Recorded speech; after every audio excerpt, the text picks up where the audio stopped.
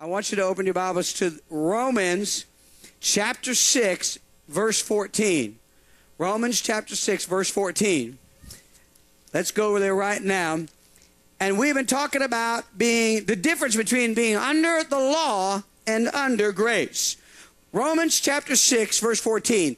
The Bible says this, "For sin shall not have dominion over you." Everybody say, sin shall not have dominion over me.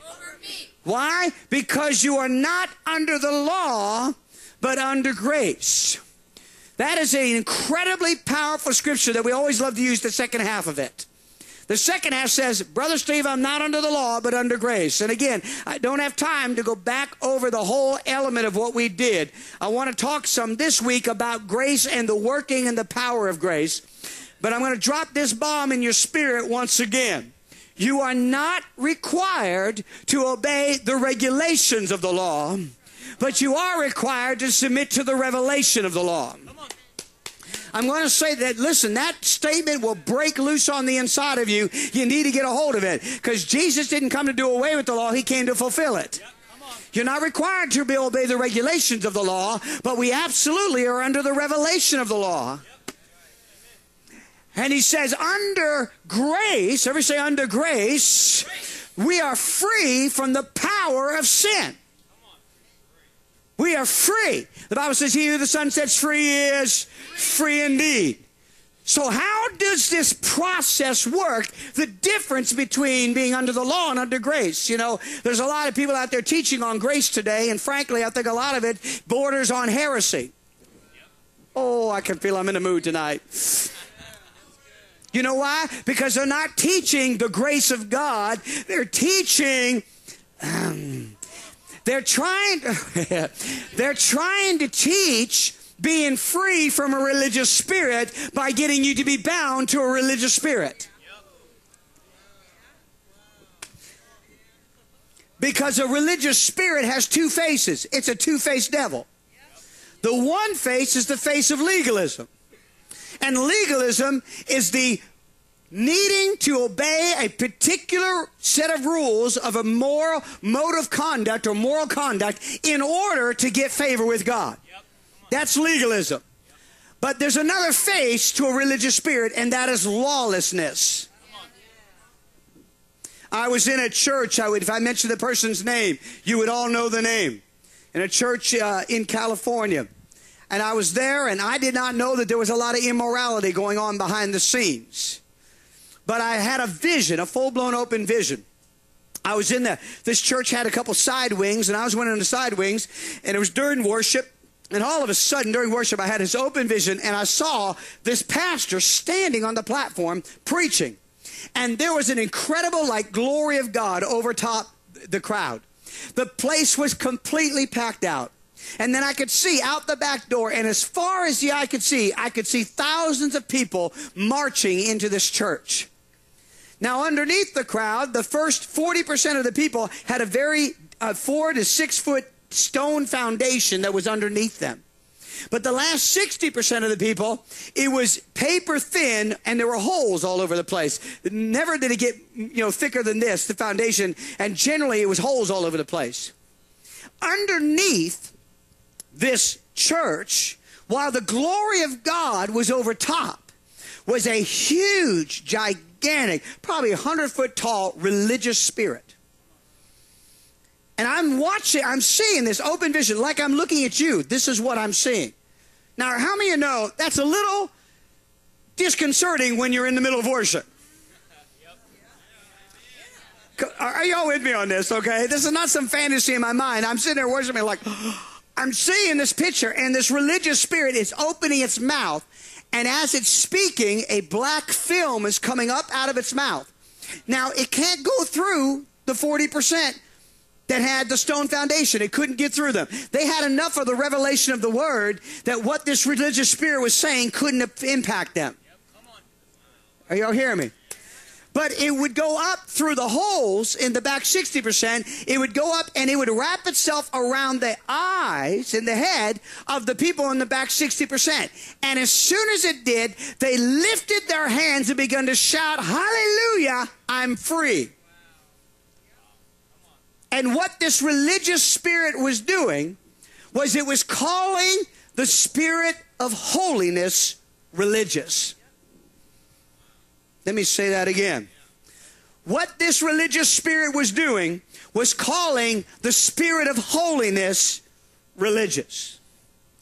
See, the Bible said and says that Jesus was declared to be the Son of God with power according to the spirit of holiness. What I did not know at the time was behind the scenes there was tremendous amount of immorality going on. The preacher's wife, who I came to know personally later on, my wife and I did, told me that there was a lot of drinking and a lot of R-rated movies and a lot of language going on behind the scenes. And she was raised in church where that stuff just wasn't done by normal Christians. And so she sat there and she would bring it up and she said, well, you know, isn't this stuff wrong? And he would accuse her of being religious. Hello. And anybody that would start preaching, live a separated, consecrated life, was labeled as religious. We're free, Brother Steve. We're under grace. So what in the world does this thing mean, being under grace? If you ask most people to really define it, they basically will define it as this. If I'm under grace, I am no longer held accountable for the sins that I have committed. That's the concept. Don't tell me to live a certain way, Brother Steve, because we're not under the law, we're under grace. They believe it to be a lack of judgment for actions that are done. But I've got news for you. That's not what grace is, and it's not what grace means. That's mercy.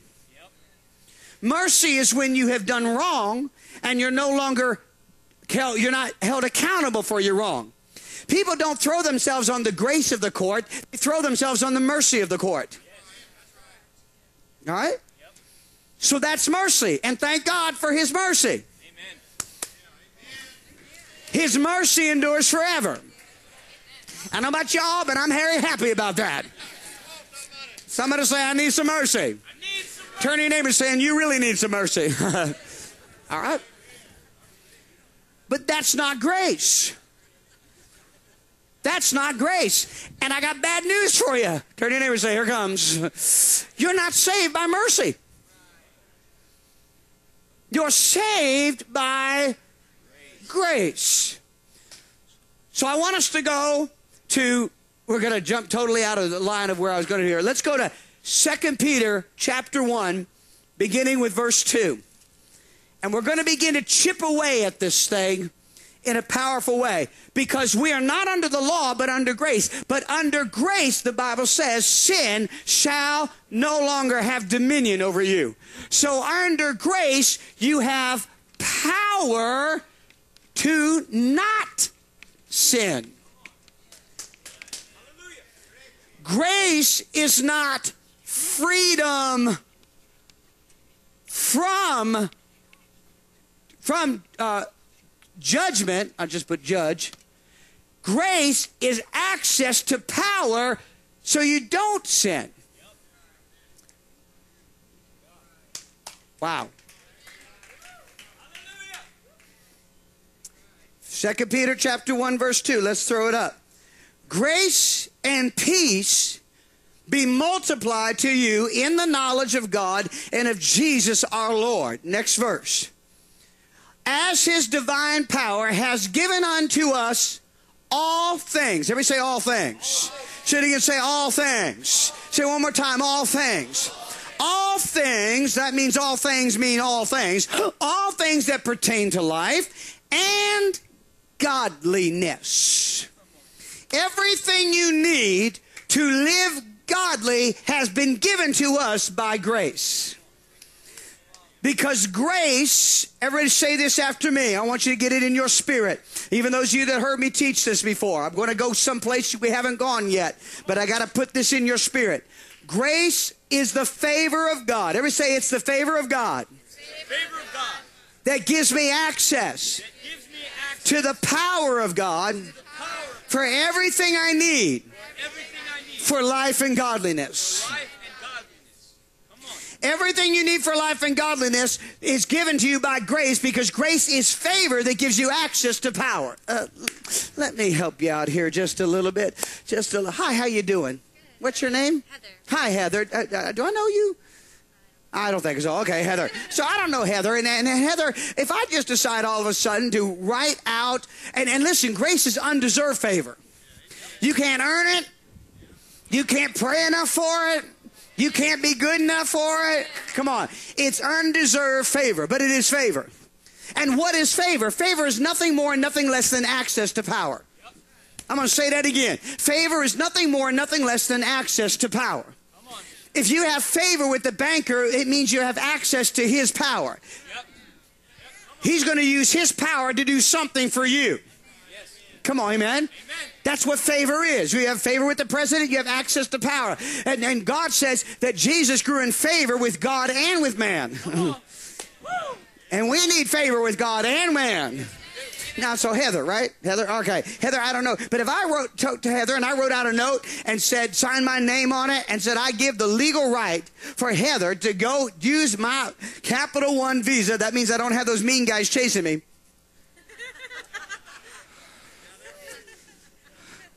Okay, some of you will get that on the way home. Oh, yeah. Okay. So I got this Capital One Visa, and I give her a note and says she can go and sign it, and she can go down and buy whatever she wants. I give her the legal right. How many of you know that is favor? She didn't earn it. She didn't deserve it. Are y'all with me on this? She didn't earn it. She don't deserve it. Nothing. That is favor. To give her access to power. This is the power of money. How many know money does have some power? Yes, it does. Okay, in case you don't know, you can buy stuff with money. Okay, so money has power. It's nothing compared to God's power, but it does have power. It's the power of the world. And so she has access to power. It doesn't really matter who she is, as long as they are comfortable with who I am and my ability to pay. They're not interested in her ability to pay. It ain't her card. It's my card. I have now given her access to my power. Come on, y'all hearing me? And that is favor. Now she can go out and get something that she wants. Favor, everybody say favor. I'm not walking away. Trust me. I'm even checking out to see if your eyes are memorizing that number down there. All right. This is an example. Just trust me.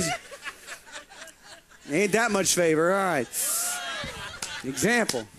Gotta be careful nowadays. All of a sudden, I got charges on eBay. All right.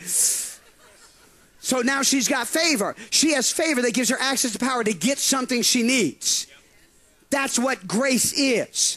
Now the Bible says to go to 2 Peter chapter 1 verse 2, because the Bible says grace and peace be, everybody say multiplied. Grace and peace be multiplied unto you. So it's not bad that she has one credit card, but what if I give her a second one? How about a third one? What about a fourth one and a fifth one and how many do I have, Lord Jesus? A sixth one, a seventh one, a eighth one. My goodness, you might be able to buy a tank of gas with that. Now she has multiplied favor. Huh? How many would like some multiplied favor? How many know that would be pretty cool if someone walked up and handed you all of this? Don't be lying to me. Don't look spiritual. No, that's Brother Steve. I don't need it. You take it like that. Yes. You'd be like, thank you, Jesus. All right. Now, wouldn't you think that she was an absolute fool if she would run around the church saying, look at this. I got the power in the name of Jesus. Look at my favor, and spends all day long dancing around the church, prancing around, talking to everybody about her favor, and yet never goes to the store and buys anything. Yeah. Come on. That's a good word. Huh? You just sing all you want. You got favor, honey, go buy something. Yeah. Come on. Right? Yeah. But that's what the church does. We sing about the promises of God. And it's almost like she's sitting there just looking and say, oh, you know, the pretty cars and pretty. And I'm going to sit here and say, oh, yes, I'm just waiting. I'm just waiting. I'm just waiting. Waiting for what? I'm just waiting for God to give it to me. He gave you the favor. He gave you grace. He gave you favor to access power. But you got to access the power. Maybe that's why the Bible says you have not because you ask not, and then if you do ask, you're asking amiss, you're asking wrongly, that you may squander it on your own selfish lusts. Ooh, someone say favor. All right, so grace and peace, let's go back to that verse. Grace and peace be multiplied to you through the knowledge of God. 2 Peter chapter. Okay, as his divine power has given us all things that pertain to life and godliness through, everybody say through. We're going to come back to that in a moment. Through the knowledge of him who called us by glory and virtue. Next verse, watch this. Oh, this is potent. By which he has given to us exceedingly great and precious promises. Okay? He's given us these great promises. Oh, keep it up there. That through these promises, you may be partakers of the divine nature. Look at me for a second. Wait. Everybody say partakers. Say it again. When I say look at me, switch that over. All right, there we go. Say partakers. Partakers of the divine. Wait. Remember what we were talking about? That the whole purpose of the law and grace was to get to God, access to God.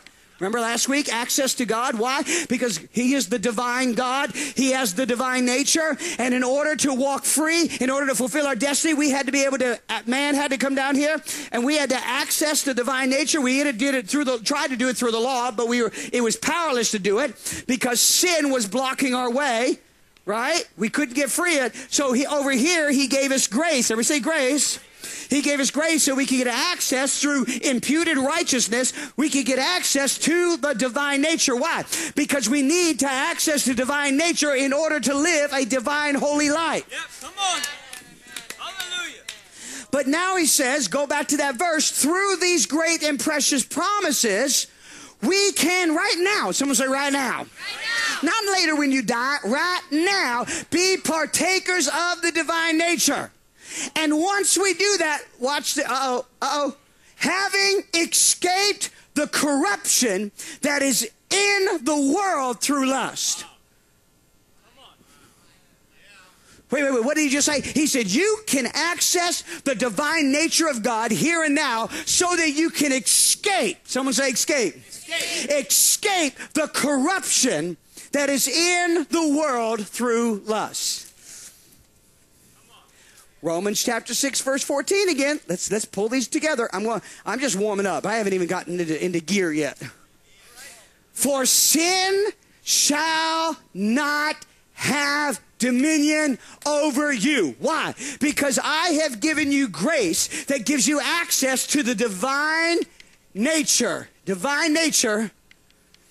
And you can use that power of the divine nature to once and for all overcome the power of sin in your life.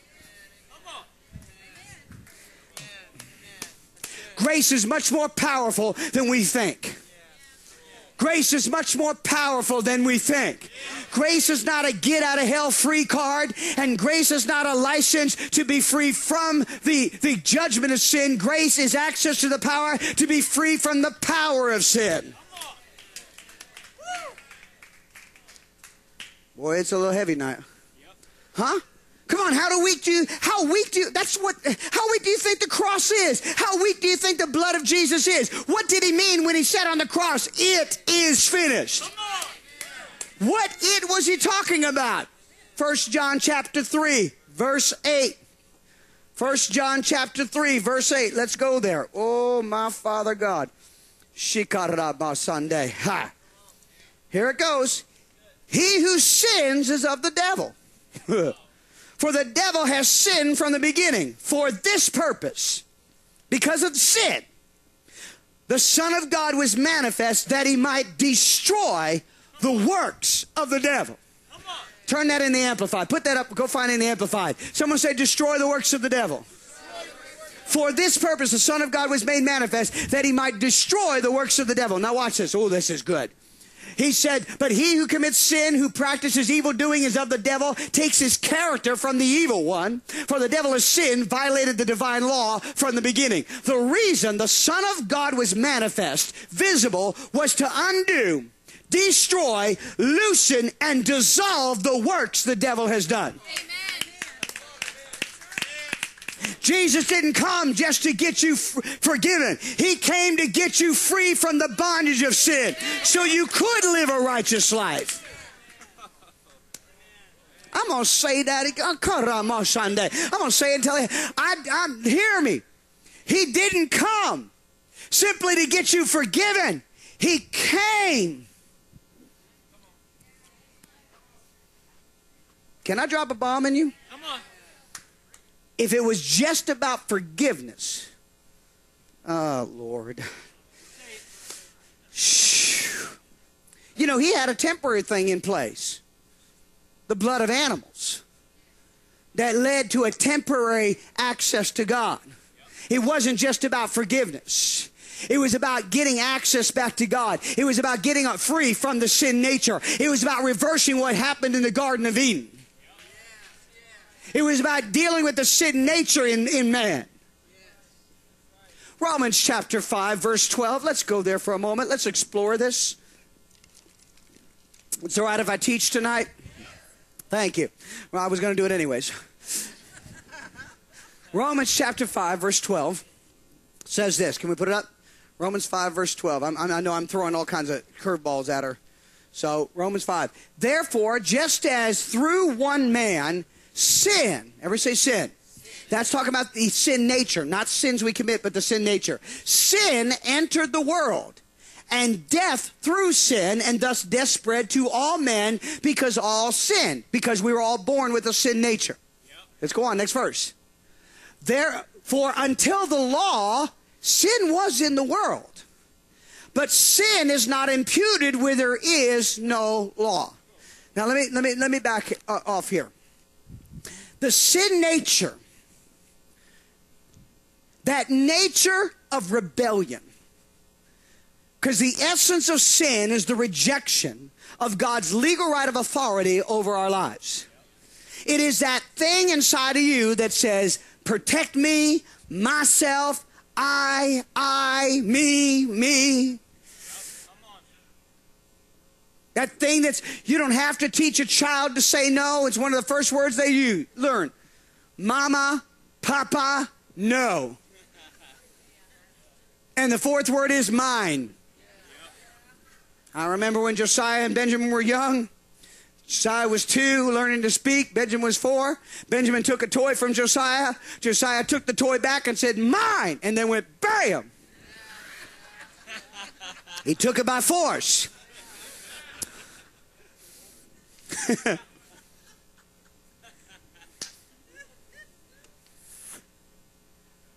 But God gave the law, which is holy, to expose the sin. To expose the sin. The law did not have the power to deal with the problem of sin. It only had the power to expose the sin. And it still has the power today to expose sin. Yes, it does. Come on. Because sin didn't change simply because Jesus died on the cross. Lord, help me. Because the law was never the problem. Sin was the problem. Romans chapter 7, verse 7. I'm going to take you along here. We're going down a little journey. Are y'all with me? Is this all right? All right, Romans chapter 7, verse 7, from the Amplified. We're going to do this from the Amplified. Romans 7, verse 7. What then do we conclude? Is the law identical with sin? Certainly not. Nevertheless, it would not have been if it had not been for the law, I should not have recognized sin or had known its meaning. For instance, I would not have known about covetousness, would not have known that would have had no consciousness of sin or sense of guilt if the law had not repeatedly said, "You shall not covet and have an evil desire, one thing or for one thing or another." Verse 8, but sin, finding opportunity in the commandment to express itself, got a hold of me and aroused and stimulated all kinds of forbidden desires, lust, and covetousness. For without the law, sin is dead. The sense of it is inactive and a lifeless thing. Okay? He's sitting there saying, listen, God gave the law to expose the sin. Why? So that we could then understand our need to be delivered from the sin. Not just forgiven. Yep. Someone say delivered. Don't you think the blood is sufficient? Yep. Don't you think the blood is sufficient? Well, Brother Steve, I just don't know about this. As long as we're in the flesh, we're going to sin. All right, well, what are you doing in the flesh?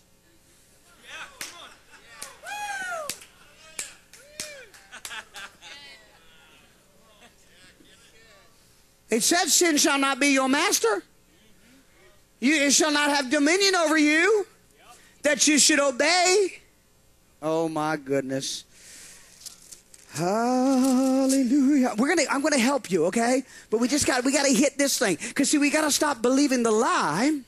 The lie that says, well, that's a lie of this false grace message. The lie of the false grace message is, it says, you know what? You're under grace, so it doesn't matter that you're still sinning. That's not the message of the gospel. That's not good news. I mean, it's somewhat good news, but it's not really good news. The real good news is, hey, I came not only to forgive you, I came to set you free. I mean, is the word true or not? He who the Son sets free is free indeed. You ain't free indeed if you're only free from judgment, but still bound by the bondage. Wow. Come on. Huh? You are free when that sin no longer controls you. When you no longer have to obey its dictates. Turn to someone, say, Jesus came to set me free. Say it again. Say, Jesus came to set me free. Jesus came to set me free. All right. Let's, Romans chapter 8. Let's begin with verse 5, just from the regular New King James Version. For those who live according to the flesh set their minds on the things of the flesh. But those who live according to the Spirit, the things of the Spirit. Everybody say the things of the Spirit. For to be carnally minded is death, but to be spiritually minded is life and peace. Someone say spiritually minded. What does that mean? We're going to come back to that in just a moment. Help me, Father. Say spiritually minded. Because though the carnal mind is enmity against God, for it is not subject to the law. What? Hold it, excuse me, hang on. Wait.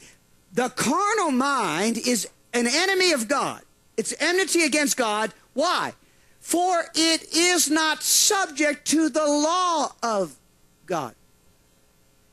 Nor indeed can be. Why? It's a sin nature. It's not in submission to the law. The sign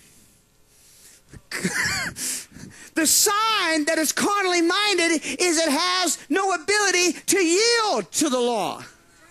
Not the regulation of the law, but the revelation of the law. Oh my gosh. Okay, come on. I'm in trouble now. So, verse 8. So then those who are in the flesh cannot please God. So those who are, let's go back to verse 7. Go back to verse 7. Look at this and just walk with me on this a little bit because I'm in trouble, like beyond trouble. All right, that's what Tuesday nights are for. Tuesday nights for serious trouble. Okay? All right. Because the carnal mind is enmity with God. Everybody say the carnal mind is enmity with God. For why? For it is not subject. Say it again, it's not subject. It's not subject to the law of God, nor indeed can be. Verse 9 or verse 8. So then, those who are in the flesh, who are carnally minded, who are controlled by this carnal mind, they are enemies of God. They are not subject to the law of God, and as a result, they do not please God. Let's do Romans 8 again, verse 7, in the Amplified. Let's do that in the Amplified, all right? That is because the mind of the flesh, with its carnal thoughts and purposes, is hostile to God, for it does not submit itself to God's law. Why in the world is he talking about submitting to God's law in the New Testament? He's saying the mind which does not submit to God's law is an enemy of God. Now remember, say this after me. I'm saved by grace. Saved by grace. I'm justified by faith. I'm the righteousness of God in Christ Jesus. Say I don't have to obey the regulations of the law. Don't have to obey the regulations of the law. But the revelation of the law. Revelation of the law. All right. Verse 8. Verse in the Amplified. So then those who are living the life of the flesh, catering to its appetites and impulses of their carnal nature, cannot please or satisfy God or be acceptable to him. Oh, it doesn't matter, Brother Steve. You know, we're saved by grace, so it doesn't matter if I drink or smoke. It doesn't matter if I tell dirty jokes. It doesn't matter if I it doesn't matter how I live. I am free. I am free, Brother Steve. I am free. No, you're not free. You're bound. When you're free, you no longer want to fulfill the lust of the flesh. Verse 9, watch this. But you are not living the life of the flesh. You are living the life of the Spirit if the Holy Spirit of God really dwells within you, directs and controls you. But if anyone does not possess the Holy Spirit of Christ, he is none of his. He does not belong to Christ, is not truly a child of God. But if Christ lives in you, then although your natural body is dead by reason of sin and guilt, the Spirit is alive because of the righteousness that he imputes to you.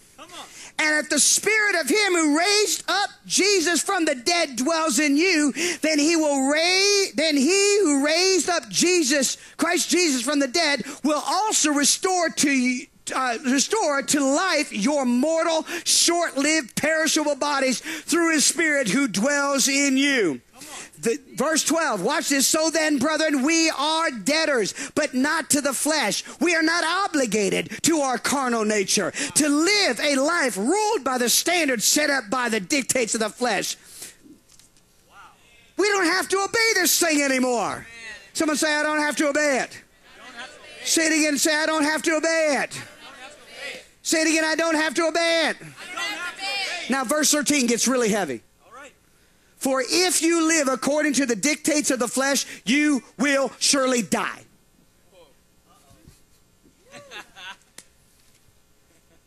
But if through the power, the access to the divine nature, the power of the Holy Spirit, you are habitually putting to death, making extinct, deadening the evil deeds prompted by the body, you shall really and genuinely live forever.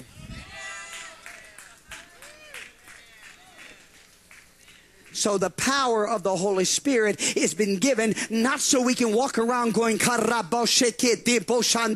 I feel it. Oh, I got goosebumps on my goosebumps. And I can just roll on the floor and do my Holy Ghost heebie-jeebies and have laughing fits for 3 hours and then still go out and live like the devil. I don't think so. The power of the Holy Spirit isn't so we can walk around and see a few miracles and everybody can look at us as Steve Stunning or Susie's the Spectacular who does all these miracles. No, the power of the Holy Spirit has been given so we can overcome the deeds of the flesh in our life once and for all.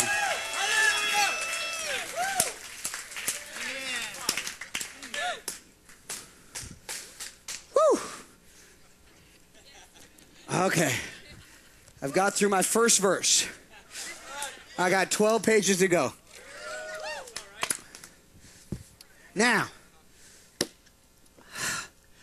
Oh, my Father God. Now, let's go to Romans chapter 12, verse 1 for a moment. Romans chapter 12, verse 1. Oh. Someone say, Jesus came to set me free from the power of sin.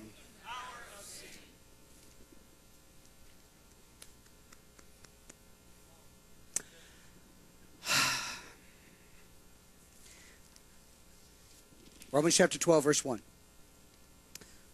Father, we give you praise. I know this is like heavy, meaty stuff. You all with me on this? Is right? Yeah, come on. Okay. I beseech you, therefore, brethren, by the mercies of God, that you present your bodies a living sacrifice, fleshy, carnal, doing what? Oh, wait a minute. Sorry. What's that word? Holy. Oh, there's that four-letter word again. Holy. Present your bodies a living sacrifice, holy. Someone say holy. Acceptable to God, which is your reasonable service. And do not be conformed to this world, but be transformed by the renewing of your mind, that you may prove through a life that looks like Jesus, that you may prove, that you may be a proof what is the good and acceptable and perfect will of God. Wait, what? That you may live a life that is so holy, that you may live a life that is so free from the influence of the world, that you are the living proof of the good and acceptable and perfect will of God. That when people look at you, how free you are from sin, not just the consequence of sin, but the nature of sin, you are a living proof of the finished work of Christ.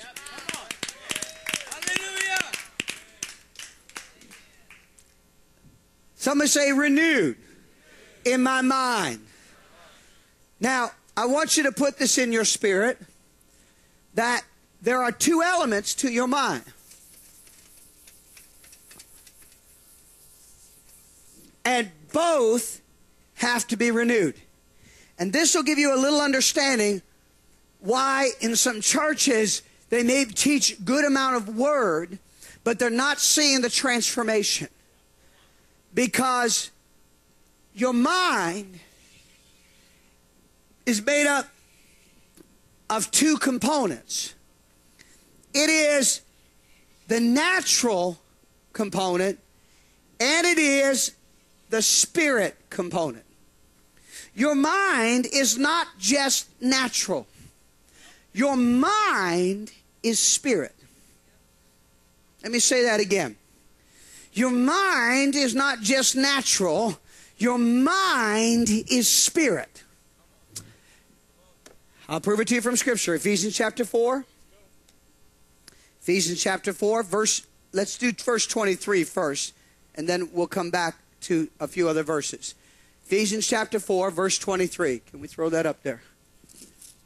And be renewed. Where? Where?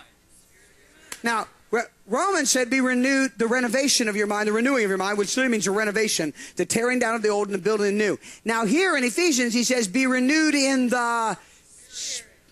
So don't just get renewed in the thinking, the natural process of your mind, but you also have to get renewed in the spirit of your mind.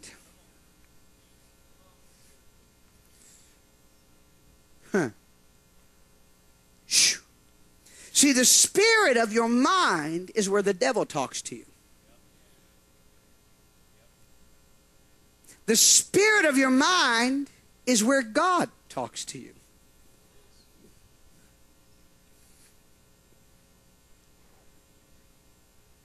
Someone say the spirit of my mind. It is that part that encompasses the totality. I want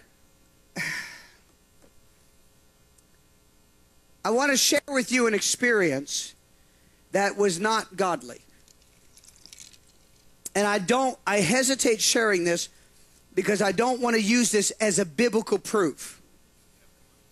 But for me, it just led confirmation to what I already see in the Word. When I was a heathen, and I was a good heathen, I was engaged in a lot of ungodly stuff. But I was always very sensitive to the spirit realm. And I had an experience one night. I had been engaging in dabbling in some black magic and other things and Ouija boards. I had been having encounters with demon spirits. I didn't know they were demons at the time. They were coming into my bedroom and sitting on my bed. I could feel the weight of a full person sitting on my legs. You could see the bed suddenly dip down. I would have apparitions would appear to me, and multiple people around me saw them in my car at different times, in the back seat in my bedroom.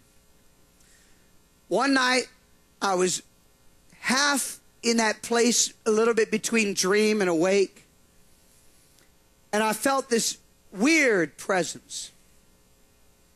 I can't describe it, except it was, my body began to tingle in a very kind of sickly way.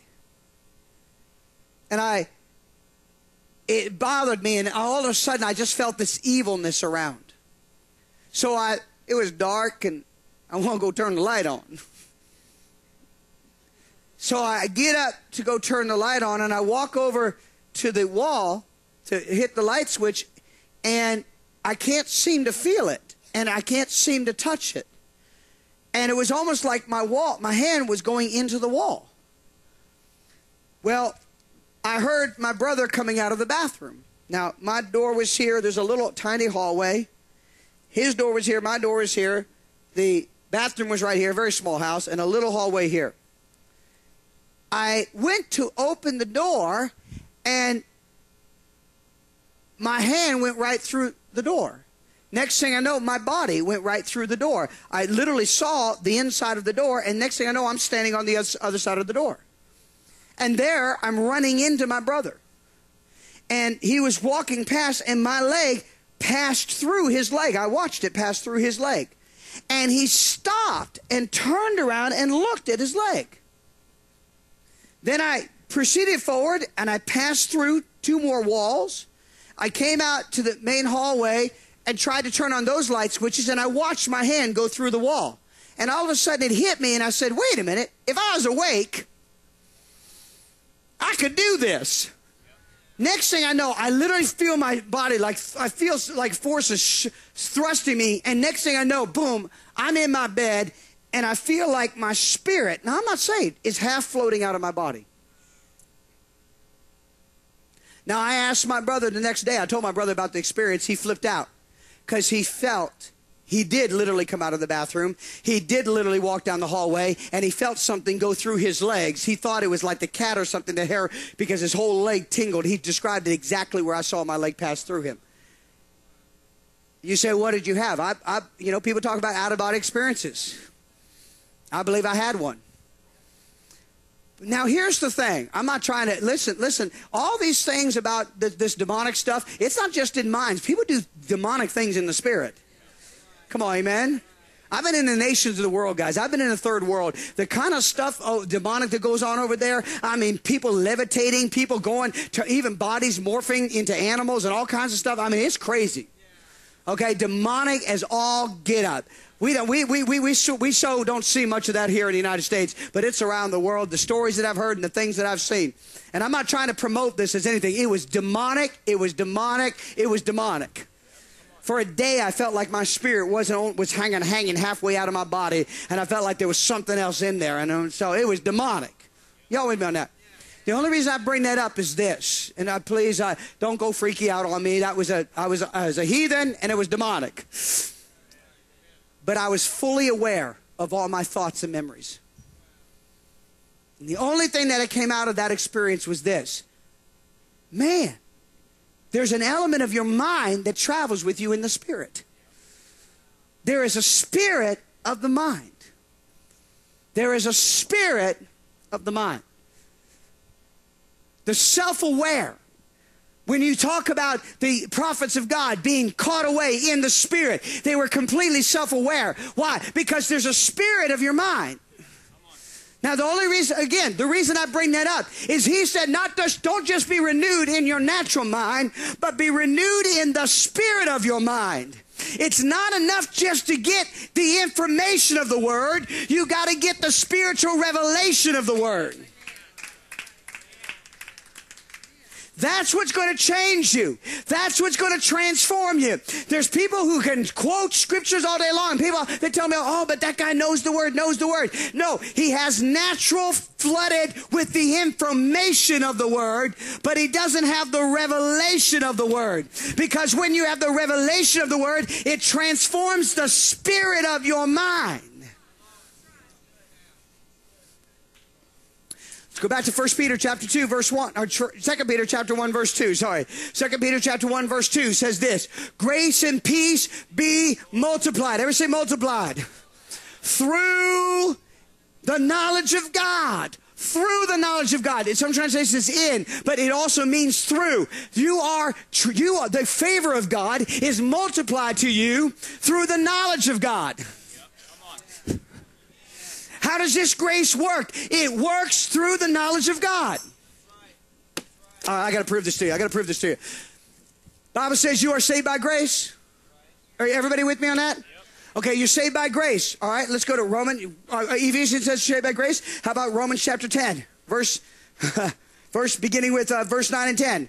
That if you confess with your mouth the Lord Jesus and believe in your heart God raised him from the dead, you will be saved. Everybody say saved by grace. For with the heart one believes unto righteousness, and with the mouth confession is made unto salvation. For the scripture says, whoever believes on him will not be put to shame. For there is no distinction between Jew or Greek, for the same Lord over all is rich to all who call upon him. For whoever calls on the name of the Lord shall be saved. How then shall they call on him in whom they have not believed? And how shall they believe on him in whom they have not heard? And how shall they hear without a preacher? And how shall they preach unless they are sent? How beautiful are the feet of those who preach the gospel of peace, who bring glad tidings of good news. But those, verse 17, let's go there. So then faith comes by hearing, and hearing by the word of God. You are saved by grace through faith. The word comes, not just in the natural as far as the information of salvation, but in the spirit, which is faith. Because faith is not a natural life force. Faith is a supernatural gift from God. And you are saved by grace through faith. And that not of yourselves. Not only is the grace not of yourselves, but the faith is not of yourselves. The faith is that supernatural spirit revelation that comes in, that all of a sudden you see it when you didn't see it. And when those two come together, then you are able to respond to God. Are y'all hearing me? All of a sudden, there just came inside of you. Many of you know what I'm talking about. You weren't serving God. You maybe heard about Jesus. You maybe heard about getting right with God. But all of a sudden, one day, it bursted inside of you. And you knew that you knew that you knew that you needed to give your life to Jesus Christ. Something on the inside was bubbling. Come on. The word broke loose. You might have heard 100 messages, and then finally one time when they spoke, it suddenly went deep on the inside of you. What happened? It penetrated the spirit of your mind. See, that's why Paul was talking about trying to get the gospel to the unbelievers. He said the God of this world, the devil, the spirit, has blinded the minds. What part did he blind? He blinded the spirit part of their minds. They heard the word, the information, but they couldn't get the revelation. Because the spirit of their mind was blockaded. And that's why I've told people for years, stop trying to preach to people's natural man. Stop trying to preach to their understanding and start preaching to the spirit. Come on. Huh? But see, we keep trying to win them over here. We keep trying to We keep trying to convince people here. We keep trying to win them here. We keep trying to operate right here in the natural, and that doesn't get them free. It's when they get the information natural, but it breaks loose as revelation in the spirit of their mind. Somebody say, be renewed in the spirit of your mind. All right, let's go to Ephesians chapter 4, verse 20. Man, there's just so much here. Are y'all with me on this? Is all right? Okay. I'm sorry. This is, whew, I barely got to anything so far. Okay. Verse 20. But you have not so learned Christ, if indeed you have heard him and been taught by him. Okay, not just natural spirit. Say it's the spirit of my mind. As the truth is in Jesus. And what is that truth that comes to you in the spirit of your mind? That you put off concerning your former conduct the old man, which grows corrupt according to the deceitful lust, and be renewed in the spirit of your mind, and that you put on the new man, which was created according to God in true righteousness and holiness. That you can put on the new man according, that's in the image of God, that's created in true righteousness and holiness. You can actually live righteous and holy. Someone say, I can live righteous and holy. Say it again. Say, I can live righteous and holy. Say it one more time. I can live righteous and holy. Whew. Oh, my goodness. I want to get to... Father, we give you praise. 1 John chapter 2, verse 15. Let's go there quickly.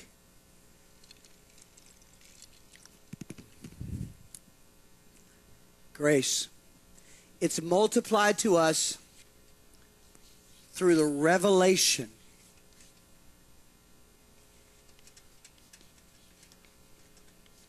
of Jesus. In the beginning was the Word, and the Word was with God, and the Word was God. And we beheld him. And the Word, Jesus, became flesh and dwelt among us, and we beheld the glory of the one and only begotten of the Father. Jesus is the Word. Everybody say, Jesus is the Word. Say it again. Say, Jesus is the Word. You ready for a bombshell? Jesus, say, Jesus is the Word. Therefore, Jesus is the law. The law reveals Jesus. The law reveals Jesus.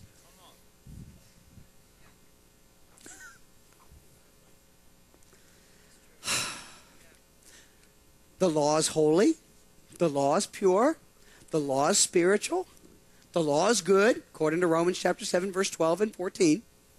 The law reveals Jesus. See, that's why I'm not afraid to go to the Old Testament to discover truth. Because it reveals Jesus. I see Jesus all over this thing. You know, when he says that all Scripture was breathed by God, we talked about it last week, right? It was all breathed by God. They didn't have New Testament. It was all the Old Testament. He said it's all good for correction and reproof and conviction of sin. What? It's right there. It's supposed to reveal where we are, and it's supposed to reveal who he is. And it reveals where we are by revealing to us who he is. Yep. Woo. All right, right on. 1 John chapter 2, verse 15 through 17, from the Amplified. Watch this. Do not love or cherish the world or the things that are in the world. If anyone loves the world, love for the Father is not in him. Oh, jeez. Didn't Jesus say, I got so many things popping at me right now. Didn't Jesus say the whole law is, and Paul also said, the whole law is wrapped up in these two things. Love the Lord your God with all your heart, mind, soul, and strength, and love your neighbor as yourself, and you will have fulfilled, right, the requirements of the law? Sure it is. First 4 commandments. Don't have any other God before me. Don't make graven images, right? Don't use the Lord's name in vain. Keep the Sabbath holy. Love the Lord your God, and you'll fulfill those 4. What are the next 6? Children, obey your parents. Don't murder. Don't commit adultery. Don't steal. Steal. Don't bear false witness. And also don't covet. If you love your neighbor as yourself, you won't do those things. Yep, come on. Come on, y'all seeing that? Yep. So love does fulfill. If you're operating in agape love, which is a deliberate act of your will to act in the best interest of another, irregardless of the consequences to yourself, then you will never fulfill. You will never violate the law. And God gave all of those things to expose His holiness. To expose He was saying, don't do these things because they're all opposite to love. Yeah, come on. All right, now watch this. So don't love if anyone loves the world, love for the Father is not in him. It's impossible. It's impossible to love the world and love the Father. It's impossible. Why? Because the world and the flesh, everything that's in the world is contrary to God. In fact, let's go on and read it. For all that is in the world, the lust of the flesh, craving for sensual gratification, and the lust of the eyes, greedy longings of the mind, and the pride of life, assurance in one's own resources, or in the stability of earthly things, these do not come from the Father, but from the world itself. Verse 17, and the world passes away and disappears. With it, the forbidden cravings, the passionate desires, the lust of it. But he who does the will of God and carries out His purposes in his life abides and remains forever. If you love God, you're not going to love the world. And if you love the world, He's saying, hey, the love of the Father's not in you. Come on. Why? How do we know that to be true? Because he who the Son sets free is free indeed. For this purpose the Son of God was made manifest, that He might destroy the works of the enemy. What is that? That is that sin nature. That nature that wants to do its own thing. When you truly get saved, that thing gets killed. Yep, come on. And there's a driving desire on the inside that says, I want to serve God. I want to be like Jesus. And then we begin down the process of transformation through the renovating of our natural mind and our spirit mind. By revelation. Everybody say revelation. Say it again, say revelation. Why revelation? When we start having the revelation, when we start operating in the Spirit doesn't mean you're walking around going, ooh, I feel something. That's not being in the Spirit. That might be that pepperoni pizza you ate. Being in the Spirit is being directed and dictated by the Holy Spirit, which means you're hearing the voice of God. You're seeing the revelation of God. You're not spending your life trying to figure out all the things you can get away with. You're not trying to figure out and say, well, I don't know, I think God minds this. I don't think God minds that. Your desire is that you be like Christ. God, get everything out of me.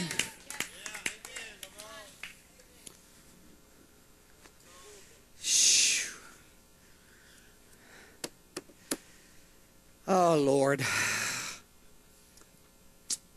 Let's go back to Titus chapter 2, verse 11 and 12 in the Amplified for a minute. Someone say the revelation of God. So we've got to get under the anointing of revelation.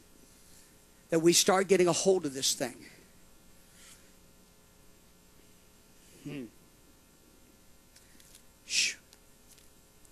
See, part of a religious spirit, it keeps you from the revelation of the law. It either keeps you so bound to the regulations of the law that you live your life perpetually in such guilt that drives you, the condemnation drives you away from God. Or it keeps you in such bondage of blinders that you feel like you can do anything you want. So that sin in your life, that rebellion in your life causes God, He resists that pride, because it's pride. God resists the proud, but He gives grace to the humble. Okay? So that drives you away from God. No, we humble ourselves before God. We accept the finished work of Christ on the cross. We by faith tap into that finished work of Christ in order to tap into the power to finally mortify and put to death the works of flesh in our lives once and for all. Titus chapter 2, verse 1, or verse 11 and 12. For the grace of God, his unmerited favor and blessing has come forward, appeared for the deliverance from sin, for the deliverance from sin, for the deliverance from sin, and the eternal salvation for all mankind. Everybody say deliverance from sin. Verse 12, that it is talking about the grace. It has trained us to reject, Robert, if you'll come. If you trained us to reject and renounce all ungodliness, irreligion, and worldly passionate desires, to live discreet, temperate, self-controlled, upright, devout, spiritually whole lives in this present world. How? According as his divine promises, right here, his word. 2 Peter chapter 1, verse 4 from the Amplified. According to his divine promises, we now have access to the divine nature. We now have oh my gosh. We have access to the divine nature. Can you throw that up? Throw that verse up. By means of these promises, he has bestowed on us his precious and exceedingly great word, promises, so that through them, through these promises, through everything we've been reading tonight, through this word, through the revelation of the word, you may escape by flight from the moral decay, the rottenness and corruption that is in the world because of covetous lust and greed, and become sharers, partakers of the divine nature. Someone say through the word. Wow. What has God said?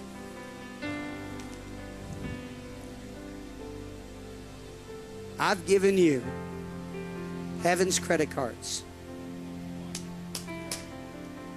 that you can purchase all the power you need to overcome all the corruption of this life.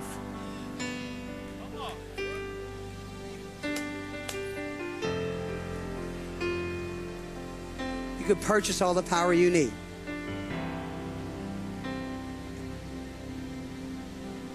But you have not because you asked not. And you asked not because nobody told you you needed it. That's why I believe the Bible says my people are destroyed for a lack of knowledge, a lack of revelation, not information. We got more information in American churches, but a lack of revelation, a revelation of the true freedom. What was purchased for us by the blood of Jesus. And that we can walk free. We can walk free. Hallelujah. And that in the process, here's the glorious part, in the process of us learning how to walk free, we walk forgiven. So we don't have to live a life of condemnation. Come on, man. Because if we sin, we have an advocate with the Father. If we sin, we can confess our sins, repent of them, turn from them, and He is faithful and just to forgive us of our sins and to cleanse us from all unrighteousness. He didn't give us the gospel so we could have a justification to not have to live holy. He came so we could have the power to finally once and again live holy. He came to restore that which was lost. Someone say revelation. Father, I give you praise. Shakara. I want you to pray in the Holy Spirit for about 30 seconds. Shakara ma shakara ma shachachande. Sheri andara ma kakaba shakara ba shande. Sheri ande. Sheri ande. Thank you, Lord. Sheri ande karamo shande. Shandara ma shiki ande. Shandara ma shakara ma shande.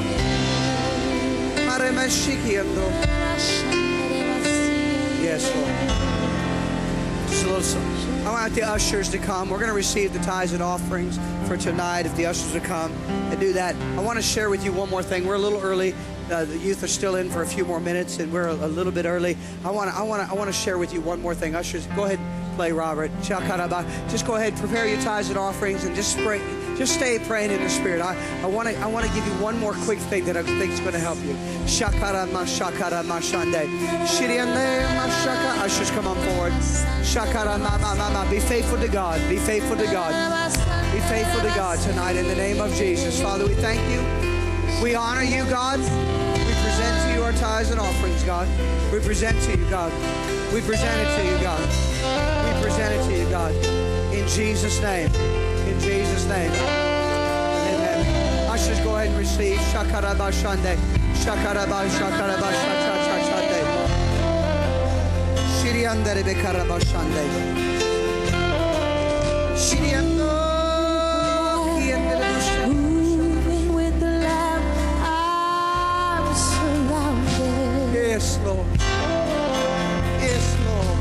Moving with the Lamb. Yes, Lord. Moving with the Lamb, I'm surrounded. Jesus. Strolling with the Lamb, strolling with the King of Kings. Stepping with the Lamb, stepping over my sin. We're not bound to the regulations of the law, but we are in subjection to Christ, who is the revelation of the law. He is the law. The revelation of the law is the revelation of Christ. Are y'all hearing me? So we're bound to the revelation of the law. So through the law, we need to ask a question. And when I say the law, I'm talking about the entire Old Testament. The whole. I'm talking all the Word. New Testament, Old Testament.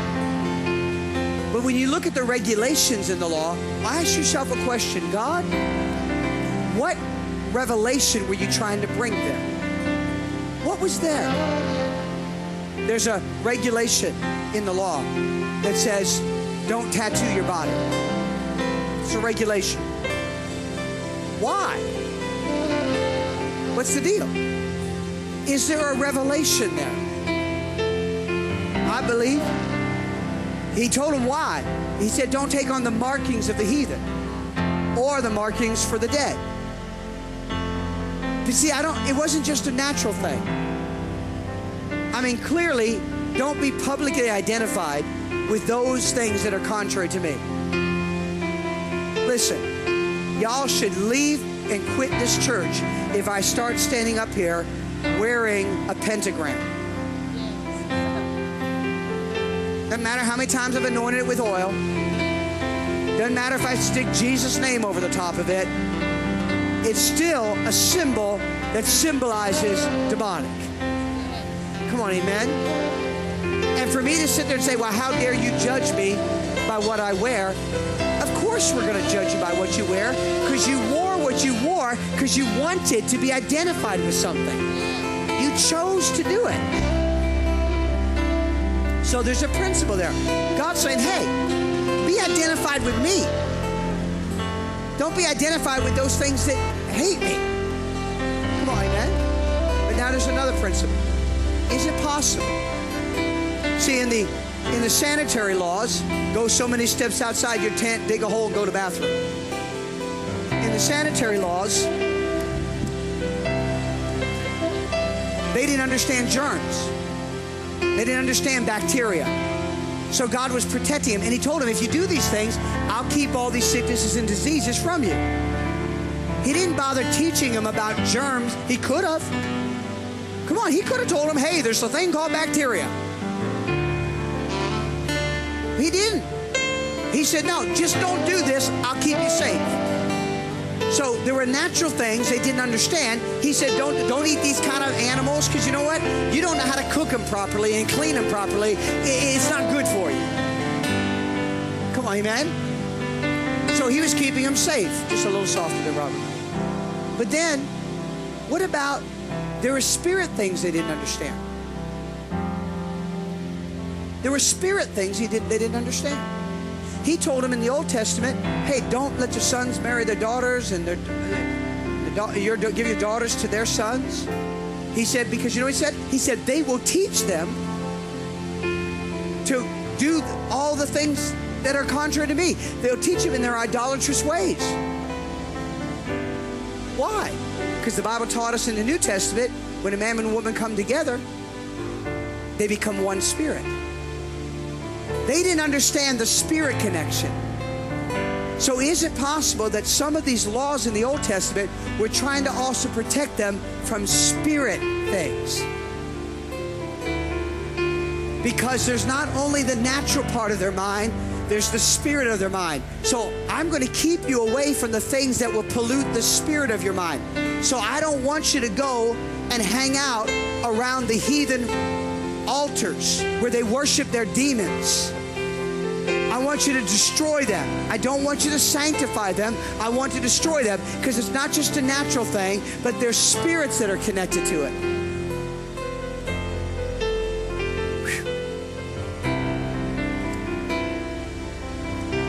I got to drop this. I wrote Pastor James, or I was talking to him on the phone. And actually, I texted this to him. And I said, I heard the testimony of a young gang member. And he said, it's not natural for someone to want to kill somebody. He said, but all it took for us to do is put on some hardcore rap in our car for 10 minutes. And we were ready to kill our grandmother. He said, we used the spirit that was on that music to allow that murderous spirit to get on us. You know what James wrote me? My son James, because he was huge into rap. Very, very violent in his drug days, very violent. And he said, Dad, I never realized it until right now. That's exactly what I did. I used rap to get a violent spirit on me so I could attack. Why? Because it was not only a natural thing, there was a spirit thing. That's why some people sit and say, well, I don't listen to the words. It's irrelevant. There's a spirit thing. Because everything is natural and spirit. Come on, amen? So is it possible that God was saying, hey, when I tell you to utterly destroy all that stuff from your past, it's not just natural stuff. I'm trying to reveal to you something that there's a spirit connection. Don't make covenant with the world. Because he warned them, they will corrupt you to do against my law. Why? Because they're not just going to affect your natural thinking, they're going to affect your spirit. Shh.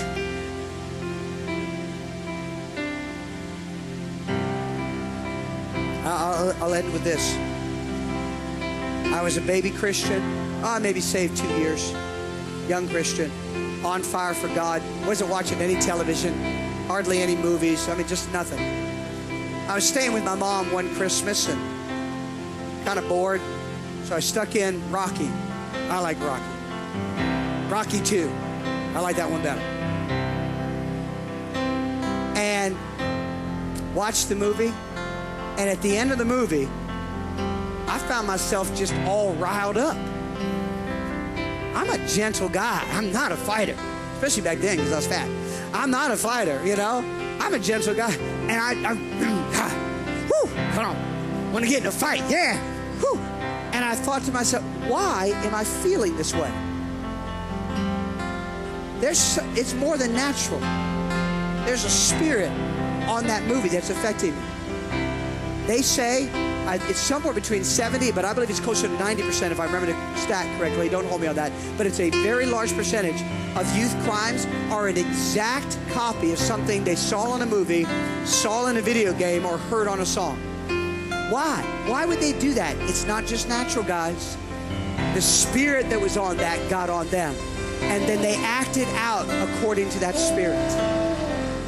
So God, when he does all these things, don't do this, don't do that, we preachers have told you that's just a bunch of rules and regulations, and you're free from that. We stopped teaching you. No, there's some revelation in there that'll keep you safe.